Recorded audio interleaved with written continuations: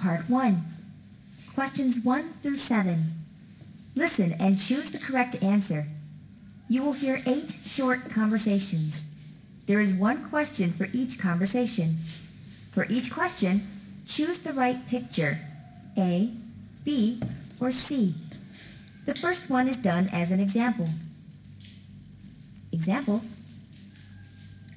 Have you got any brothers or sisters, Ellie? I haven't got a brother, but I've got a sister. Her name is Helen. This is a photo of her. She's got brown eyes and blonde hair. That's so sweet. I have a brother. He has blue eyes and black hair. You'll see picture B is the right answer, so B has been marked. Now, listen and choose the correct picture. You will listen twice.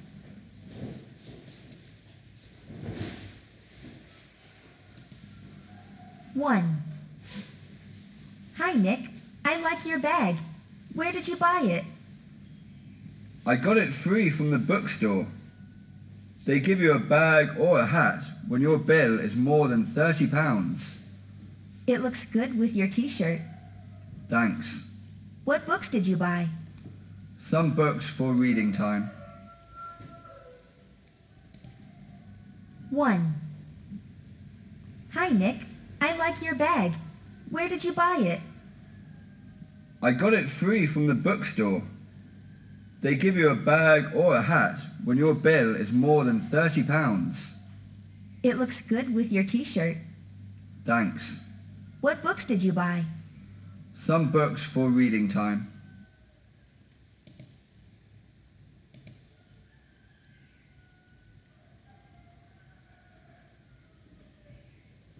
Two. Are you and Dad going to play chess, Jake?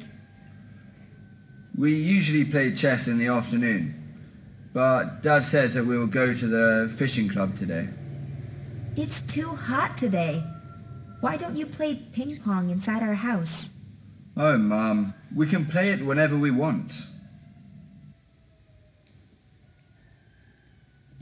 2. Are you and Dad going to play chess, Jake? We usually play chess in the afternoon, but Dad says that we will go to the fishing club today. It's too hot today. Why don't you play ping pong inside our house?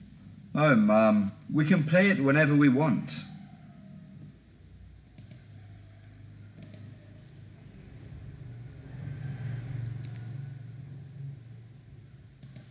3. Hey, can you help me with this geography exercise? Is that your next class? Not really. I'm going to have a music lesson and then a chemistry one.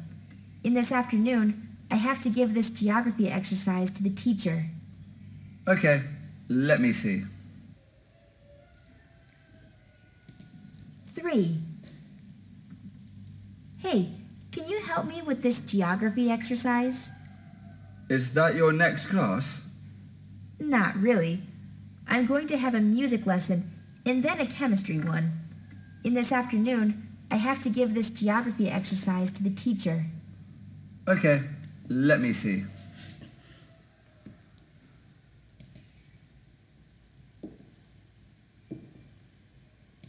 4.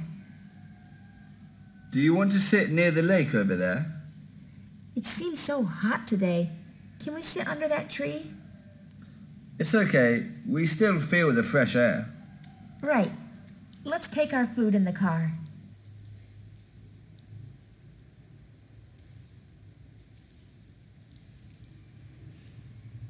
4. Do you want to sit near the lake over there? It seems so hot today. Can we sit under that tree?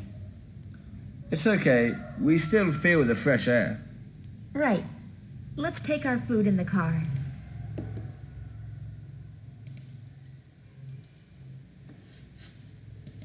5. I'd like to pay now, please. That's £7.5 then. Today we serve coffee and juice for free. Would you like to have a cup? No, thanks. 5. I'd like to pay now, please. That's £7.5 then. Today we serve coffee and juice for free. Would you like to have a cup? No, thanks.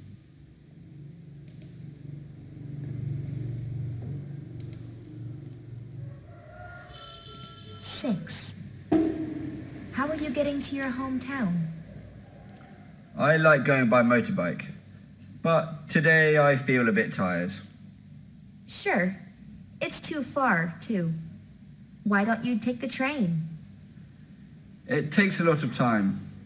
Maybe I will ask for a bus ticket. 6. How are you getting to your hometown? I like going by motorbike, but today I feel a bit tired. Sure. It's too far, too. Why don't you take the train? It takes a lot of time. Maybe I will ask for a bus ticket.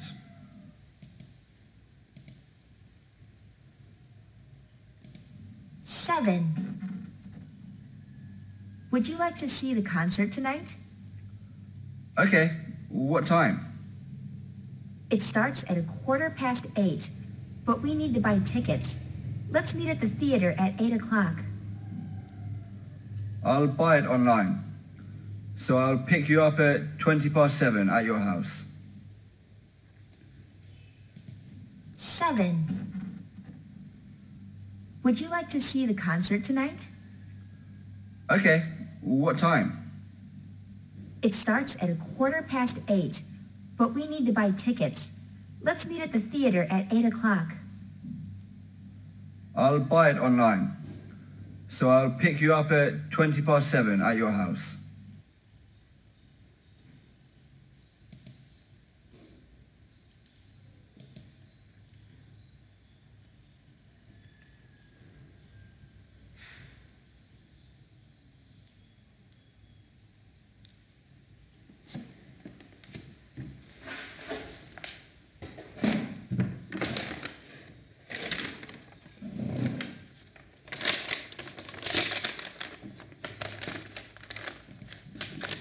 2. Talk 1. Questions 8 through 12. You will hear 2 people talking about the meeting. Listen and complete questions 8 through 12 by filling in the missing information. You will hear the conversation twice. Hello, could I speak to Susanna, please? She's not in at the moment. Do you want to leave a message? Yes, please. Tell her that Matt's called from administration room at the head office. We booked her into the Rosewood London Hotel for 3 nights. Can you repeat the name of the hotel? It's Rosewood. ROSEWOOD.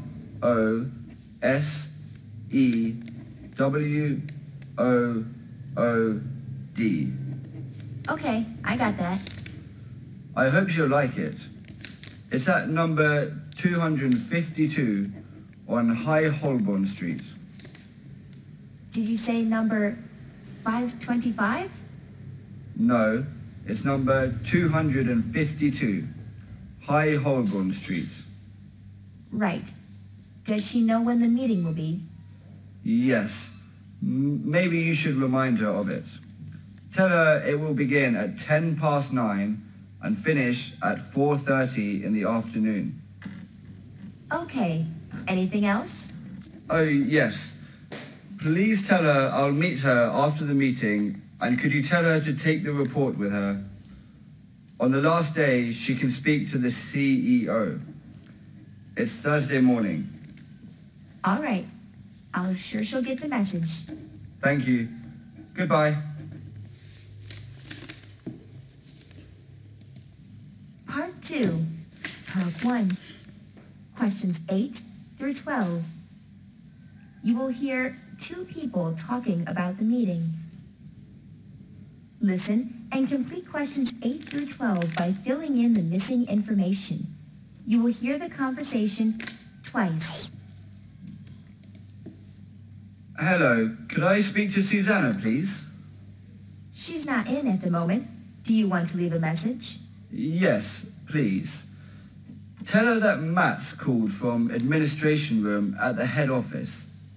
We booked her into the Rosewood London Hotel for 3 nights. Can you repeat the name of the hotel? It's Rosewood. ROSEWOOD.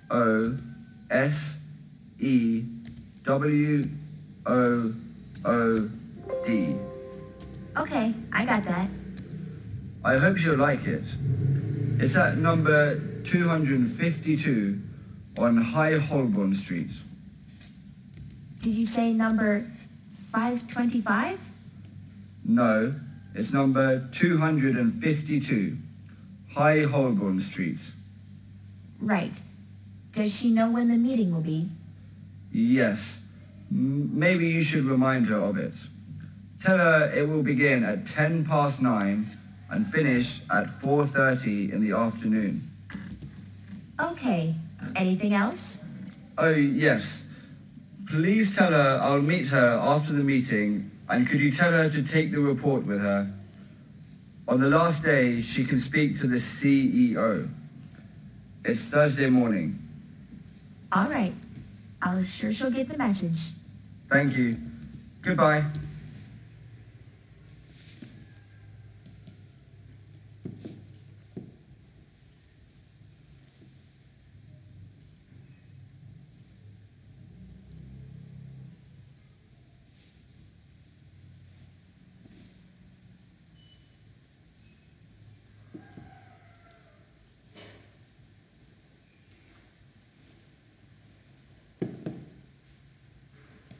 Talk 2, questions 13 to 19. You will hear a man talking about the ESPN channel. Listen and complete questions 13 to 19 by filling in the missing information. You will hear the conversation twice. According to the recent statistics, the ESPN channel became the most valuable television network in the world. There are a lot of talk shows and live broadcasting related to sports. This is the reason why the ESPN channel is one of the most watched and successful channels. ESPN stands for the Entertainment and Sports Network and was founded in 1979. SportsCenter is the channel's original show. This is a daily sports news show bringing viewers the latest in sports news and events. While ESPN is one of the most successful sports networks, there are different opinions of ESPN, which include accusations of biased coverage, conflict of interest, and controversies with individual broadcasters and analysis. Now ESPN broadcasts in more than 200 countries.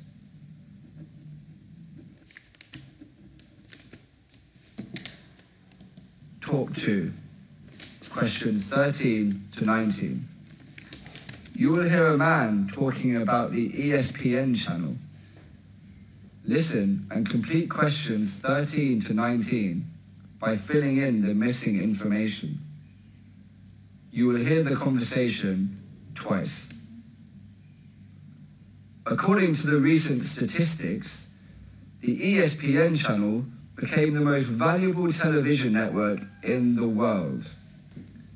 There are a lot of talk shows and live broadcasting related to sports.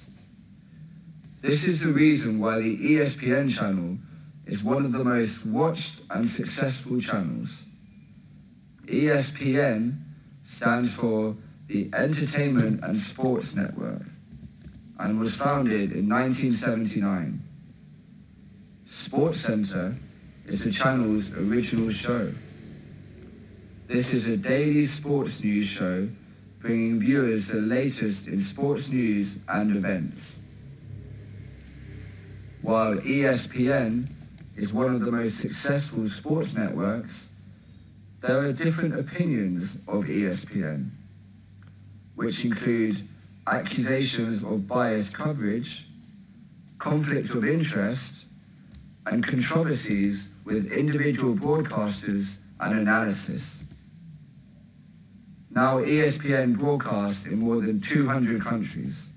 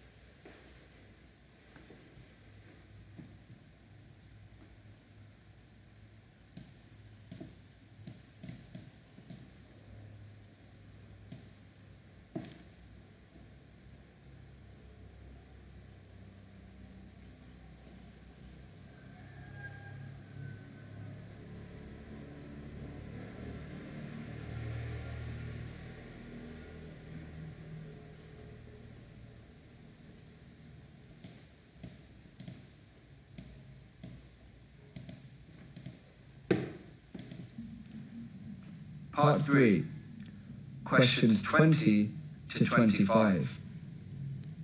Listen and put the pictures and the phrases in the order of what is happening in the recording.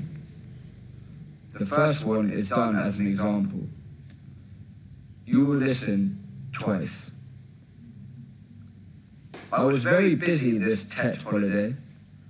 Before Tet, I helped my mum sell fruits and flowers in the town's flower market.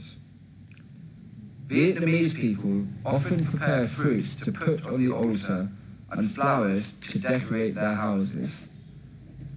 On the last day of this year, I cleaned my house and helped my grandparents make chung cake. The weather was very cold, from 11 to 14 degrees Celsius, so my hands seemed to be frozen when I washed the leaves to wrap the cakes. We all love the feeling of preparing things for Tet, especially waiting for chung cakes to be ready by the fire. On New Year's Eve, I was too tired, so I decided to take a short rest. Then I missed the fireworks show.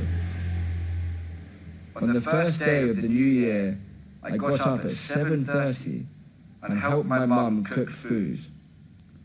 The whole family have a happy breakfast together, say good wishes to all family members, and children and young people like us are eager to receive lucky money. We had a meal together before visiting our relatives' houses. Some days later, I spent time visiting my teachers and friends. I liked Tet a lot because I didn't have to go to school for 2 weeks.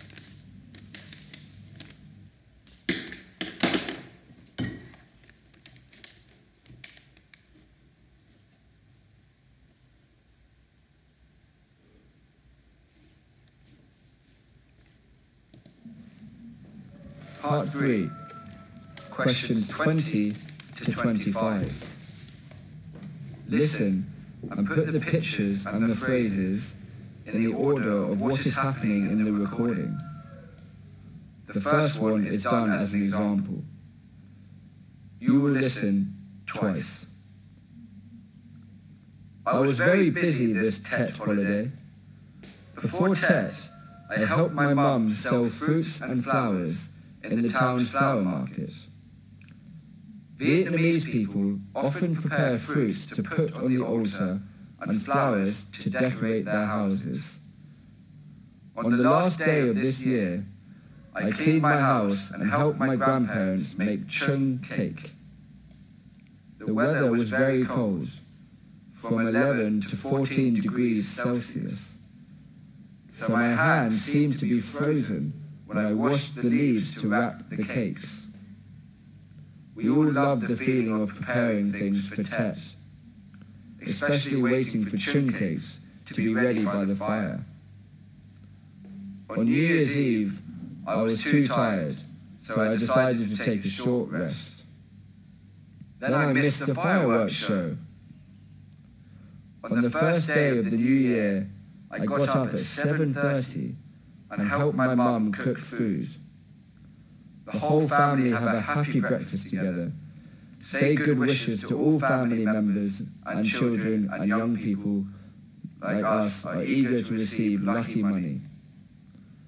We had a meal together before visiting our relatives' houses. Some days later, I spent time visiting my teachers and friends. I liked Tet a lot because I didn't have to go to school for 2 weeks.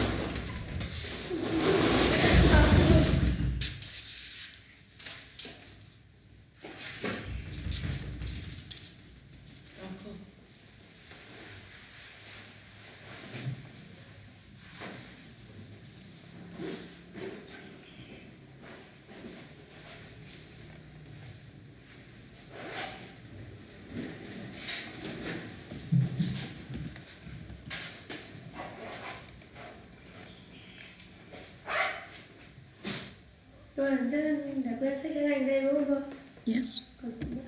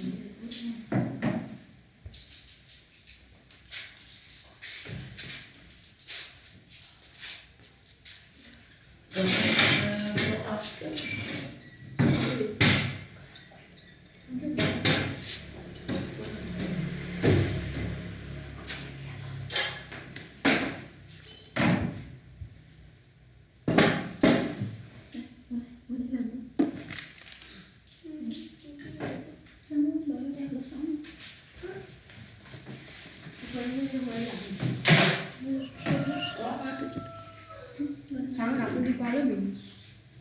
Hôm trước thì cô đang quay rồi. Làm luôn đi. You can join this cooking course from this weekend. Chọn cái gì? Match.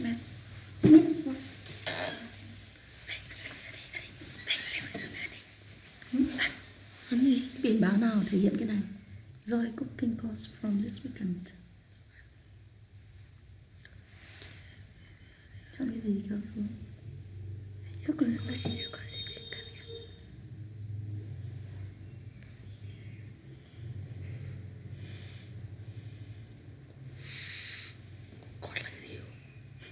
Khóa học, tham gia khóa học nấu ăn tuần này. Đấy, ok, rồi, đấy. Phone this person if you wanna job cooking with kids. Gọi điện cho người này nếu bạn muốn công việc với trẻ em.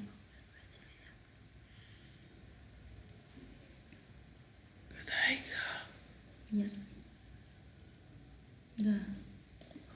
Right. Not to freeze process is never. Rất là phiếu rất là giảm.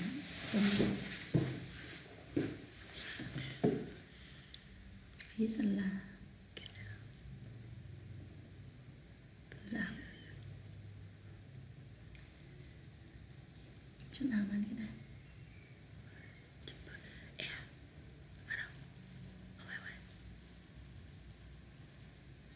Giả dụ liên quan chỗ nào?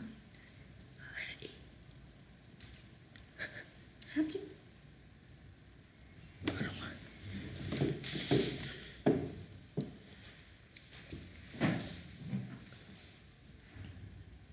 Mua được cà phê.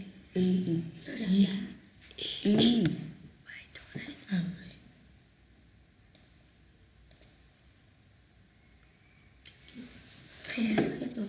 F. Mua.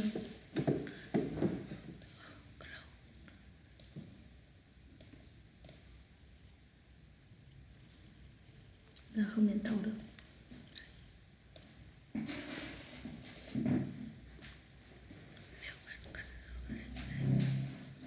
Chẳng chắc được thì làm cái này. Đọc bài và chọn. Đây là câu ví dụ. Được chưa? Bắt đầu từ câu này. When did the BBC broadcast the first program? Bọn BBC phát chương trình đầu tiên khi nào?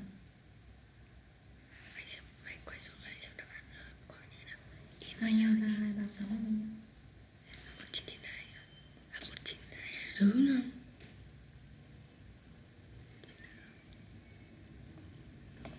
Đúng rồi, 1992 diễn vừa rồi. Bao nhiêu người làm việc đó? Đọc hết câu hỏi được không? Kì. Đọc hết câu hỏi. Lúc 4, bắt đầu 7, 2.300.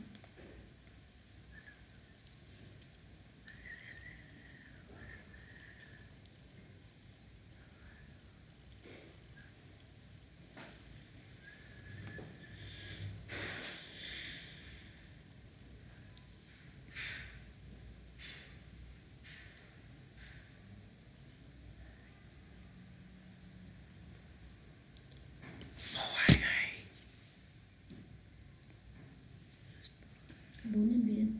4. Ban đầu. Cô đấy. AIM là cái gì? In the first. Cái chương trình đầu tiên nó dành cho đối tượng nào?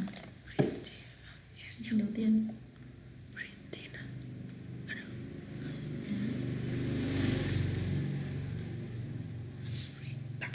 Chưa ra nè. Đúng rồi. Ở trên thế giới. Cái gì là không đúng về chương trình này từ năm 30 đến năm 50? Có nhiều người châu Âu nghe nó trong chương trình lên thế giới thứ hai, hay là đài phát thanh BBC đã phát thanh cái chương trình trên TV trong suốt chương trình thế giới thứ hai, hay bởi vì nữ hoàng Elizabeth hai rất nhiều người xem cái chương trình này. Cái lật này là dùng máy tính.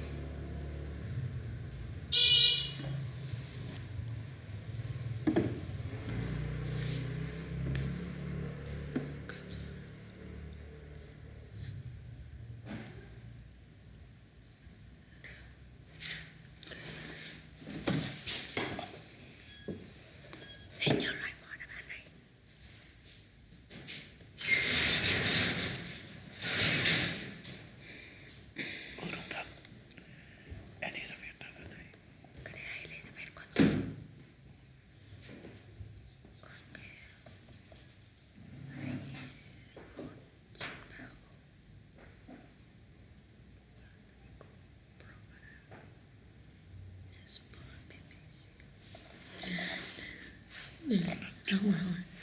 Thế đúng rồi. Đúng. Đúng thế chỉ còn bé. 3.000 người xem Xe đến con Elizabeth rồi. Không. Cái gì? Không quan trọng là cái gì, mình vẫn bán được mà. Elizabeth à? Thế là Không mấy phải, Elizabeth có rồi. Có rồi, thì chỉ còn bé thế nào. Làm gì có Elizabeth. thế đi. Đây A này chứ C không chứ. phải là C. Cái nào là không đúng về cái này? Cái đấy là đúng rồi. B. Đúng rồi, cái gì nào không đúng? Phải đúng. Cái B mới không đúng. Đấy.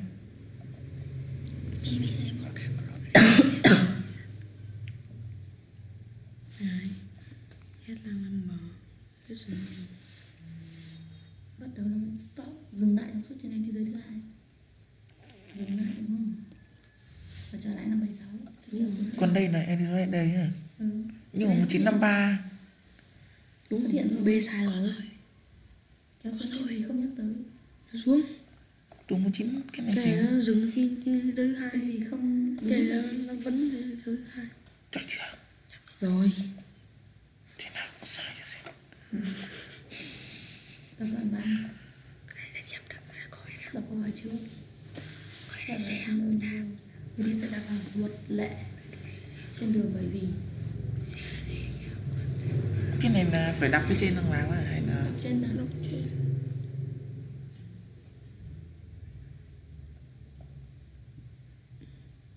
gạch nào? đấy. Đây đây.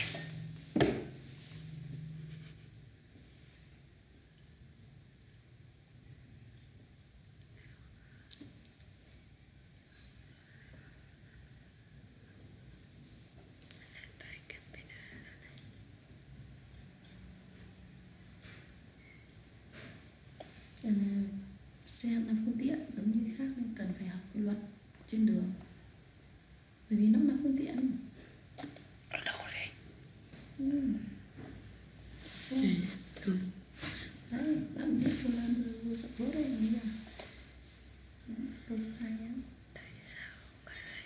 Tại sao người đi xe đạp nên mặc màu xanh? Cứ đi màu xanh. Bright cái gì? Sáng màu, xanh sáng. Thế thì đi xe đạp trên đường sẽ nhìn màu xanh hơn vì sao?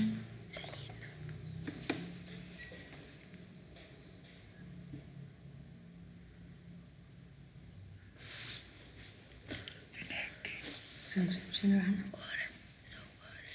Dễ nhìn Xem đáp án. không? Cái này.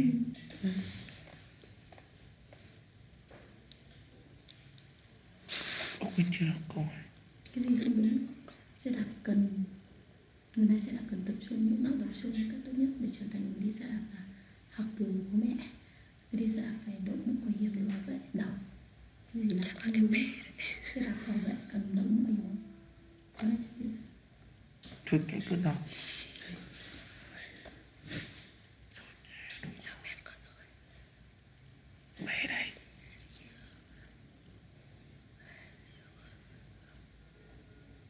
Bể cái bố mẹ. Không nói gì bố mẹ ở đây đâu. Bao nhiêu?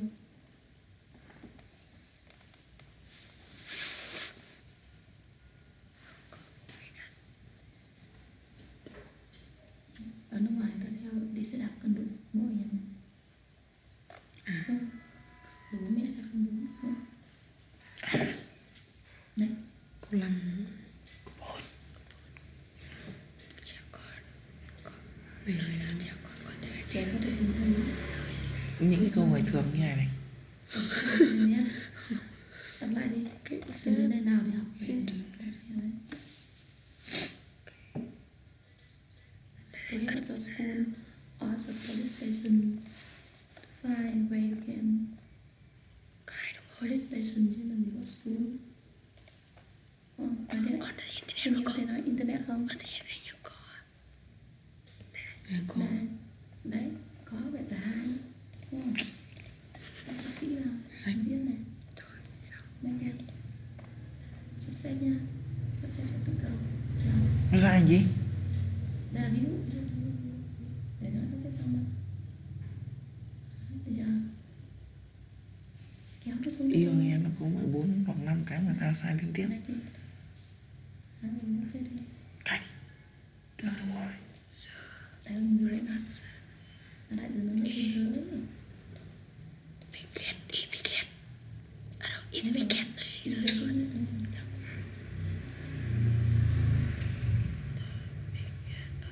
House in the world.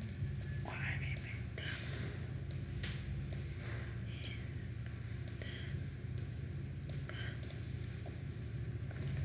How many? How Ở many thế giới bao nhiêu ngày một? Bao nhiêu giờ? How many? Hour. How many? Mét nó sẽ sai. Mét. Weekend. Làm đúng với bài toán. Giờ Là có bao nhiêu bài toán? còn được tính toán được mấy bài toán được. Ôi giời. Thế thì Thầy kịch. Đã chưa qua. tâm ra là taking party. Taking party. Tâm ra vào an animal program can have children nâng. Dạ, tham gia vào một chương trình mà có thể giúp trẻ học bảo tồn rất nhiều. Ôi dồi, sao cay trong giáo này. Rồi. Visit à? Đâu từ từ. Ừ. Ngày Tết ấy, người ta Visit. Visit. Neighborhood house. visit. Suit. Neighborhood house.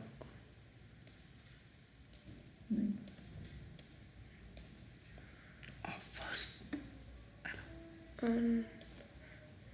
Hình như là số lần không nên thăm Ừ. sớm vào ngày Tết hoặc là mùng một Tết đúng Ờ, không? bỏ lại từ đầu đi cậu ạ. Cái Ừ, chữ đâu. gì? Xuất Nót đến à? xuất nót. Bỏ Xuất cái nót. gì ra? Xuất nót. Lỗi tao hết thế. Không nên thăm nhà hàng xóm sớm vào mùng một Tết. Sẽ thế.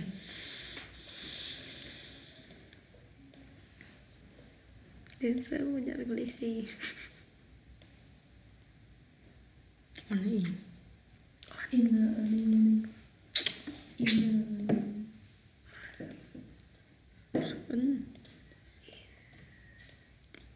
in the early morning. In về trên cái nền xuống.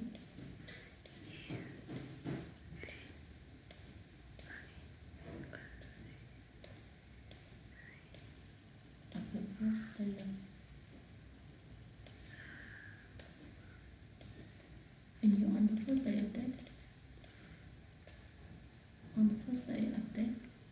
Chữ thôi.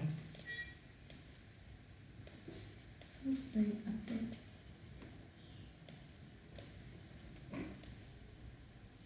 Giai đoạn. Đấy.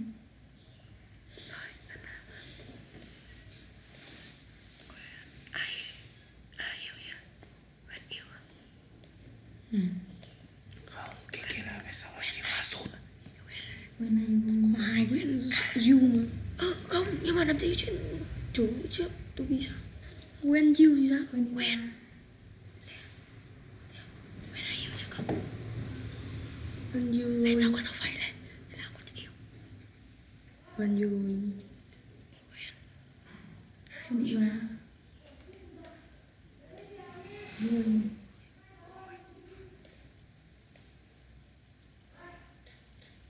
online you should khi bạn ở trên mạng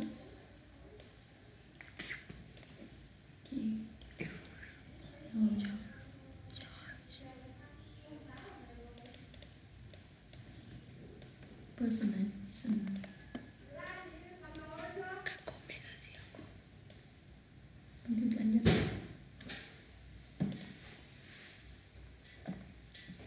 Cái này thôi. Chương trình yêu thích của tôi là này lúc ăn rất thích đi chương trình này. Disney Channel. Cóp là cái gì? Vậy Cái là gì? C. Con chữ C. C. Cứ nhầm C về.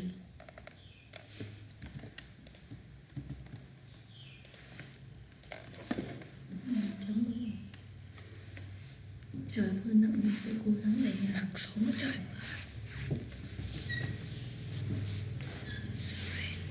có ở trên thì it rain heavily.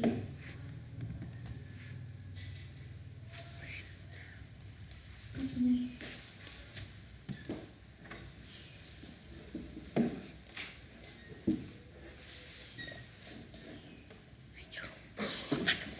Mở bắt đi. Bắt đi. Mở bắt không phải không? Rồi. Tên cho bên mặc dù ít rain thì giờ rain rain ở đây Rain ở đây. Nhưng mấy cái này mình cách 2 lần. mở không phải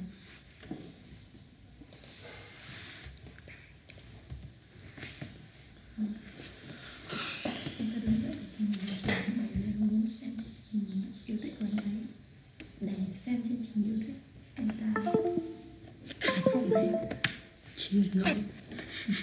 để xem chương trình yêu thích in order to watch copy dẫn các bạn đấy phải install app to reach the remote control copy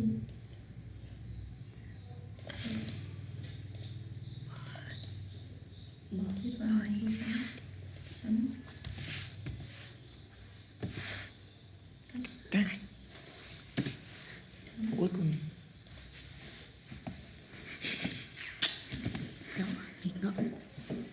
trẻ không nên xem TV quá nhiều bởi vì nó không tốt cho sức khỏe. Trên TV. Xem TV nhiều thì không tốt cho sức khỏe. Too much. Watching TV too much. Enough food for children's health. What do you think?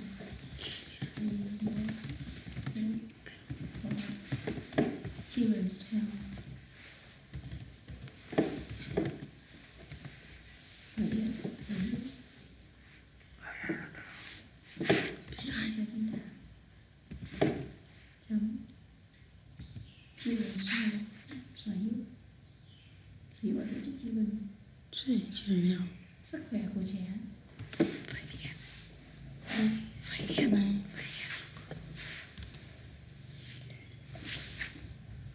phải làm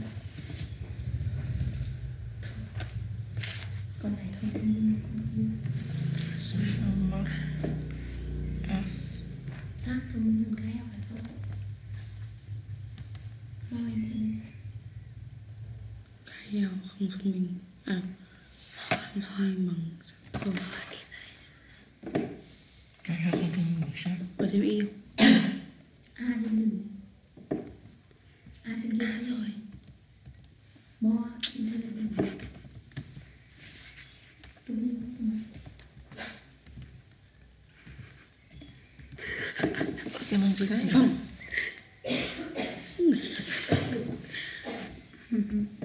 Tí thì thấy sao vậy? Theo dừng. Nó nói không toán là. Hả? Cái gì? Nó bảo lâu lắm không có toán nào. Mình dâm dê biết không? Để đây cho các vướng. Vào đây hết đấy. Các bạn sẽ ghi âm ấy. Hello. Hỏi chấm. Viết một đoạn về chương trình TV yêu thích. Phần bạn 60 đến 80 từ. Bạn có thông tin mà bạn đi xem chương trình gì? Đưa lên tao viết cho. Nó về cái gì? Tại sao nó lại đó? Và các thành viên trong gia đình đã xem chương trình đó cùng với nhau như thế nào? Đi ra nhá. Disney Channel. Mày đọc cho viết nhỉ? Chị Phong đã xuất hiện và lại hại hơn. Mà đâu nào?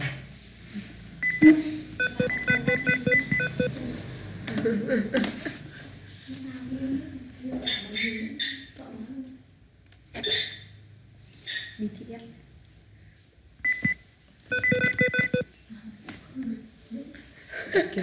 Cái đầu tiên viết này này. Anh có mạng đây. Viết đi. My family favorite TV. Tí mày cho mình dưới gì? À là mình vừa ấy. Thôi thì nó ghi màn hình như vậy.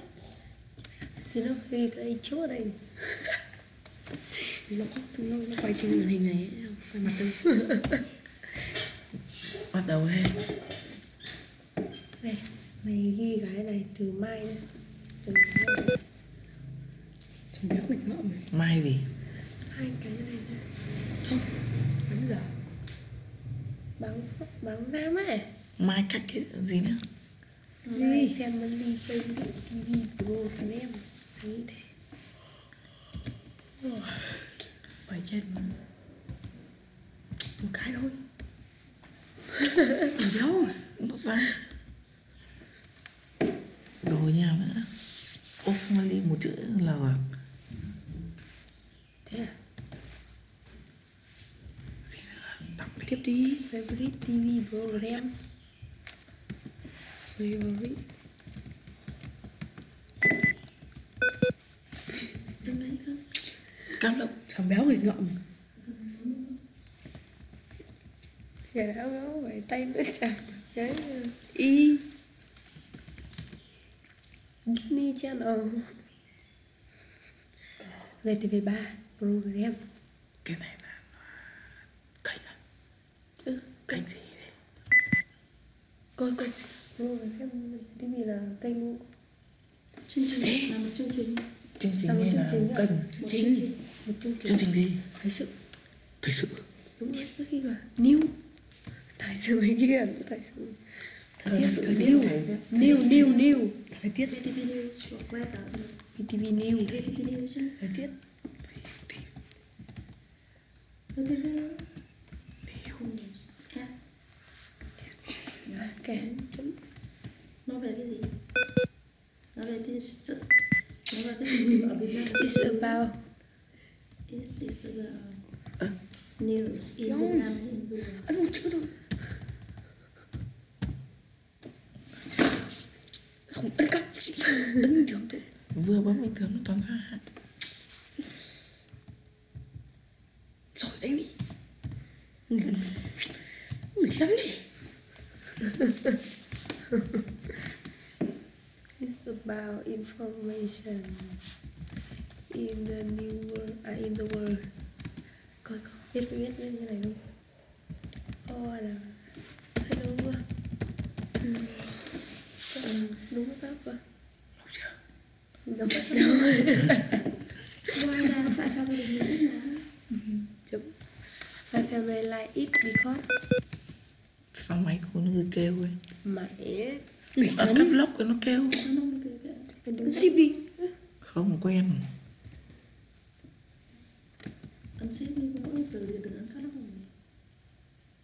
Because it help my family. Help là vợ. Help là giúp đi. Help không phải help à? My family. Cực. Nói chung gia đình tôi nắm bắt thông tin trên thế giới. Sai. Tầm méo mình ngậm. Happy. Lâu bao. Nâu như này đúng không? Cái này know about information in the world. Đấy. Cái gì nào? In the world. Quên cái từ nằm ở đây.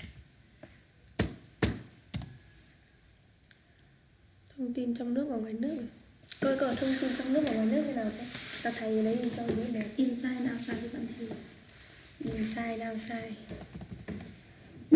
Inside viết liền. Xì đe. Viết rồi. Kéo ơi viết nhanh. Đúng Bây rồi giờ đấy. bây giờ Viết liền. Ý vậy. Anh nhầm. bây giờ xong cái bài viết rồi Inside xong. and outside. Inside and outside.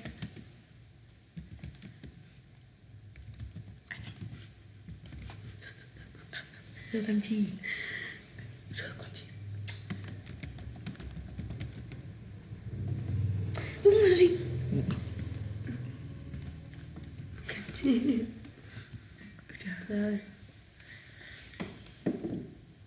Coi cái này là có bao nhiêu người trong gia đình bạn xem? Gia đình bạn đã xem chương trình đó cùng nhau như thế nào? Chúng tôi thường xem vào buổi tối sau khi ăn cơm.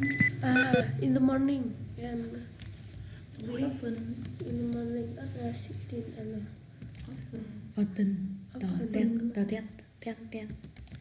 what? Eat in the evening after dinner. Bye. Tao nghĩ đến cái cảnh This is very interesting. lại đang đến bạn cảm thấy giọng nói It is very interesting. Interesting. Ok. Chấm xong. Bà chồng cho con nữa. Between you. Các chuyện. Cái này thường chứ. Tiếp tiếp. Mấy chỗ này rồi. Mình ít rồi. Ở đâu? Coi. Con gửi Không, chỗ này cơ mà. cái gì? Chỗ này cơ mà, cô vừa ấn vào chỗ này mà. Người viết biết cỡ Thôi, cái này. tí nữa đã đến Nữa. Rồi lấy nhiều. Béo rồi. Thức năng này.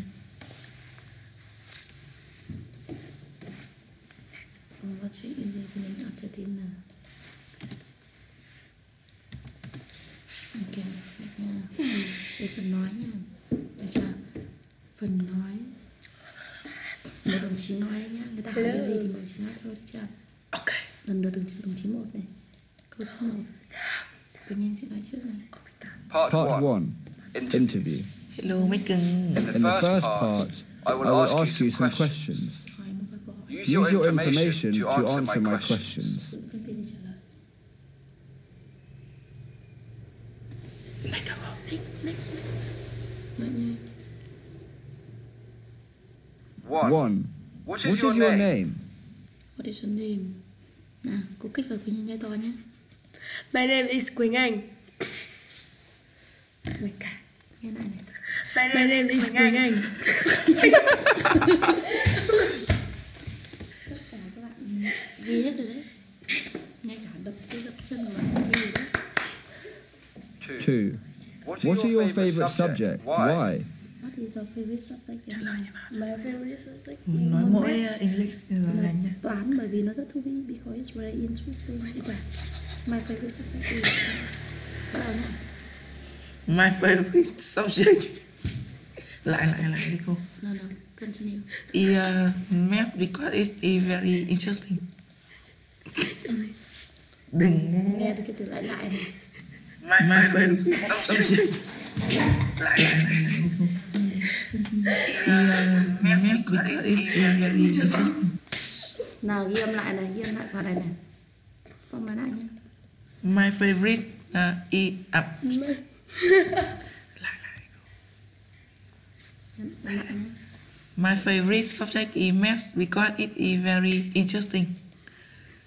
My favorite subject is math because it is very interesting. Này. 3. Who is your favorite teacher? Why? Ai là giáo viên yêu thích của bạn? Vì sao? Cả này cả khó. Thầy giáo yêu thích của tớ là thầy nào? Bởi vì thầy rất Mạnh Hùng. Bởi vì thầy rất giỏi. Lê Mạnh Hùng. My favorite teacher is Lê Mạnh Hùng. Cô giật trước đó cô. Cứ nói đi. Nào nó sao? My favorite teacher is Lê Mạnh Hùng because he very good. Cái cười hà nó ghi âm vì cái ghi âm ngoài này khác.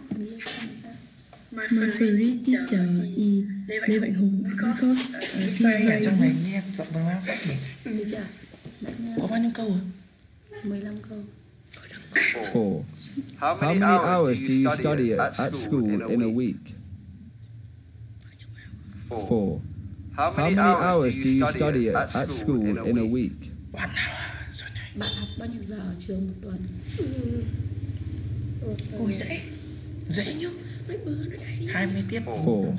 How many hours do you study at school in a week? Một tuần. 540 tiết. 30 tiết. Con nói bừa đấy.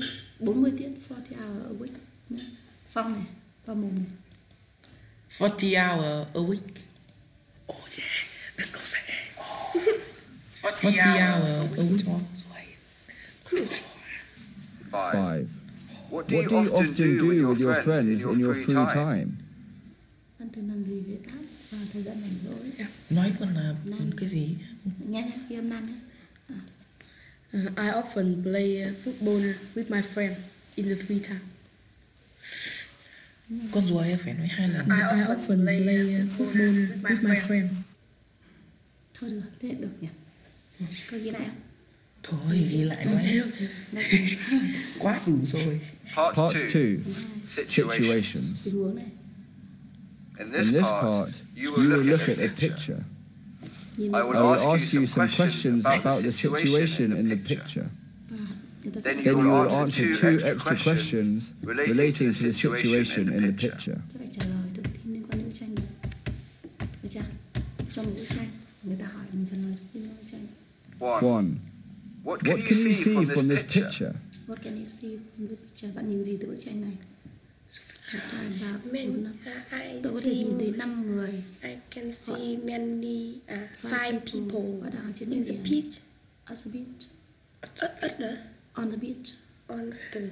the beach. Người thì đang chụp ảnh, người thì đang bơi, người đang. I can see many. Okay, are you ready? Now let's start. I can see many people on the beach.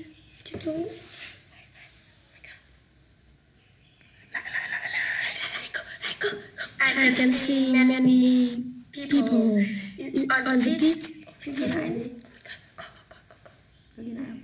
I can see 5 people. Ghi lại nhá. Được. Let's start. I can see 5 people on the beach. I can see 5 people on the beach. Giọng béo. Nó sang giọng gì? 2. Do you like spending your holidays on the beach? Why? Bạn có thích dành ngày nghỉ trên bãi biển không? Tại sao? Sao nhá? Bởi vì Có tôi thú vị. Just because it is very interesting.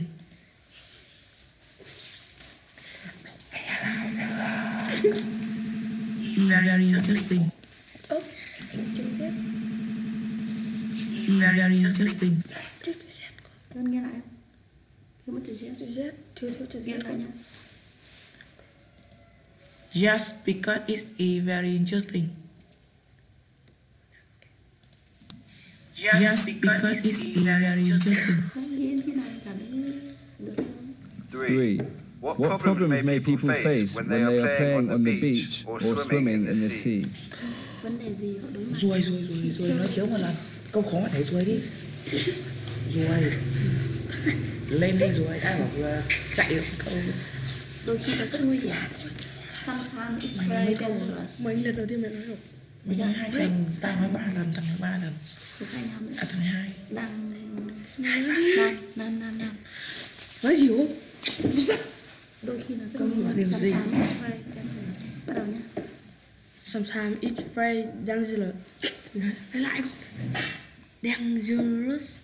Sometimes it's very dangerous. Dừng lại là Because sometimes it's very dangerous. Mày thích 7 giây không? Because sometimes it's very dangerous. Nghe lại cái âm lại nhá. Because it's sometimes dangerous. Này, start. Because it's sometimes dangerous. Because it's sometimes dangerous. 4. What should you prepare before a trip to the beach? 4. What should you prepare before a trip to the beach? What should you prepare? Bạn nên chuẩn bị gì trước một cái chuyến du lịch tới biển? I will Tôi chưa rồi. cái gì? Nó không gì không? Chuẩn bị những cái gì khi đi biển ấy? Sunscreen, kem chống nắng này, Sunscreen, glass, sim sôi, bộ đồ tắm này, đúng không? Quỳnh nhá.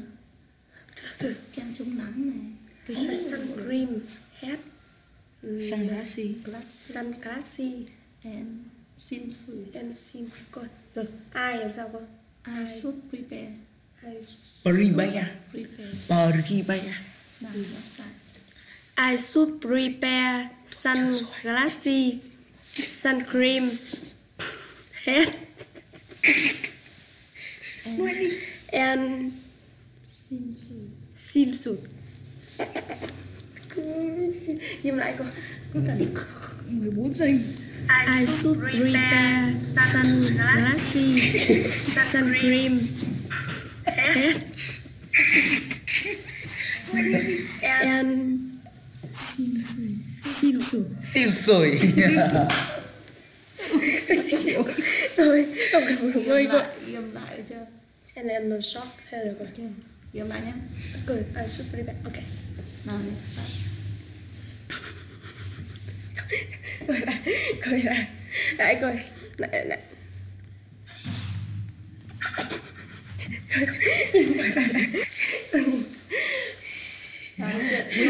Phát âm tốt lắm. Okay, I ready? Now let's start. I should prepare sun cream.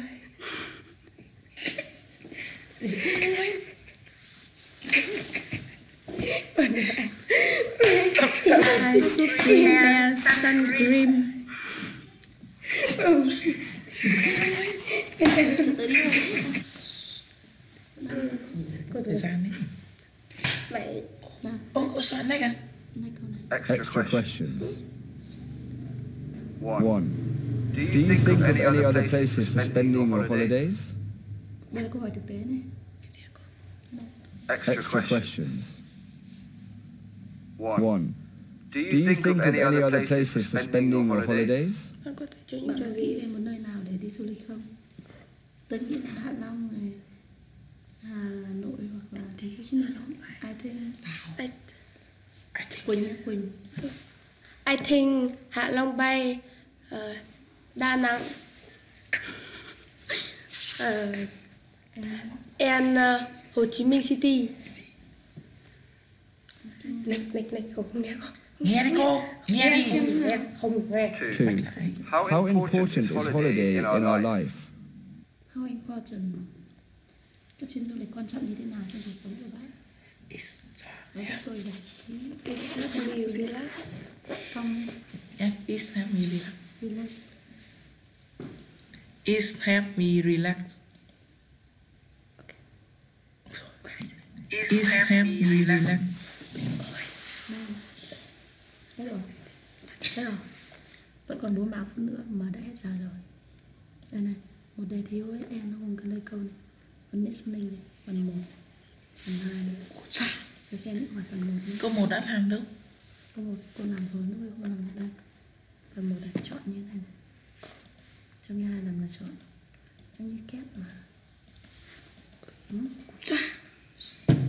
Đấy, xong nghe này giống như kiểu kép đúng không? Nhìn lên trên này. Anh luôn có điểm luôn à không? Nghe sắp xếp này, thấy chưa?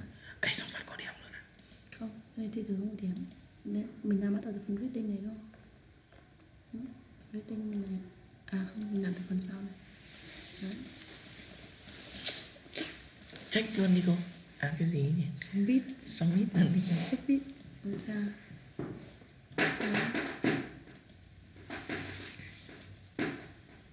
Writing này.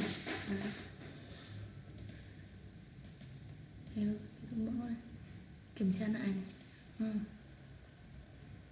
Exercise.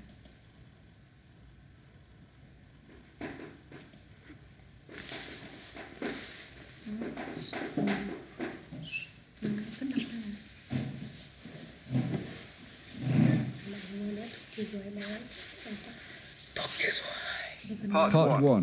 Interview. In the first part, I will ask you some questions. 2. How important is holiday in our life? 19, 25 câu phần nghe. Phần nghe 25 câu. Phần đọc bao nhiêu? 25 là 50 câu. Phần viết 10 câu. 11 câu. 11 câu. 61 câu, 61 câu. 71 câu. 72. 72. Submit. 2. How important is Submit nhé. Submit. Ok, xong. Tắt cái quay camera này đi. Tôi đã quay đâu nhỉ? Có cần một lần cái camera nó làm cái gì? Đây, cái chữ xe đây thầy ạ. Recording. Pause. Ghi âm ở chỗ nào nhỉ? Đây thấy ghi âm cái gì ạ? Xếp nó ở chỗ nào? Hãy dừng lại.